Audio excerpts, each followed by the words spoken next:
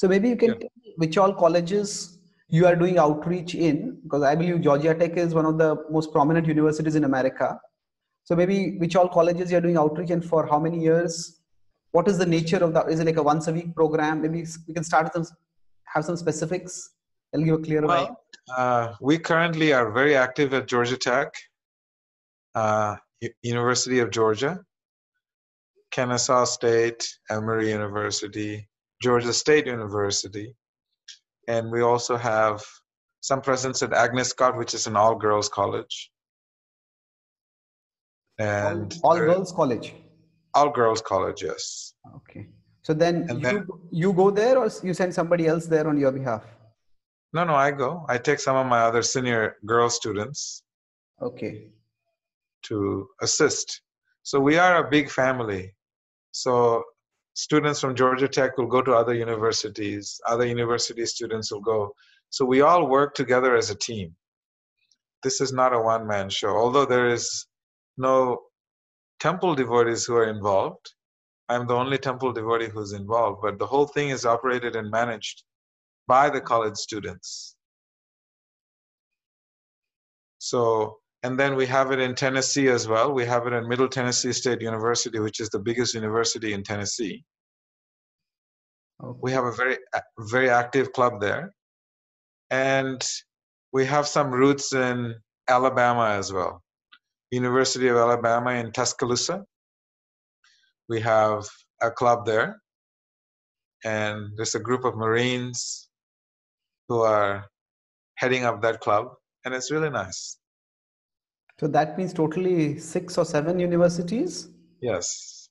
So then you physically go and do programs every week there, or these are more now, of course, because of the pandemic, they're virtual, digital, but how are you managing all these programs?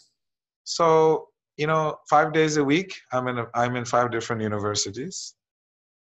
Wow. In the evenings. Okay. And then I also have senior students who are, following strictly the 4 regulative principles, chanting 16 rounds. We don't say 16 rounds, we say 2 hours of meditation, japa meditation. Okay. So once they're at that stage, then we send them out and they go and lead the yoga sessions and the discussions. Okay.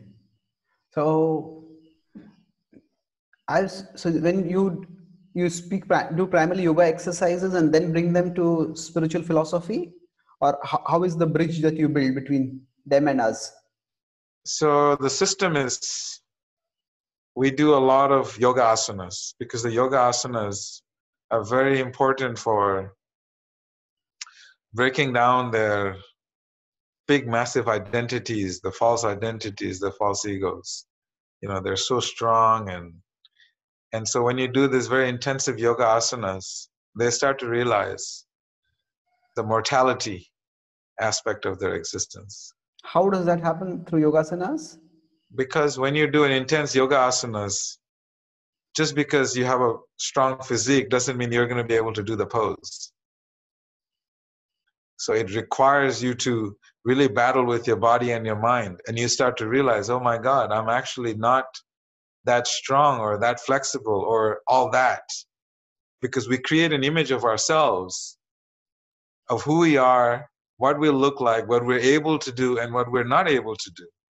And based on that, we project it on the world, and we are always trying to see how to attract the opposite sex. So we pump ourselves up in our identities.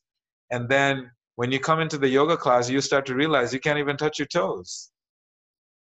So you're not all that strong and all that flexible and all this image. So all these things that they cannot do, it starts to break down, physically breaking down their false identity.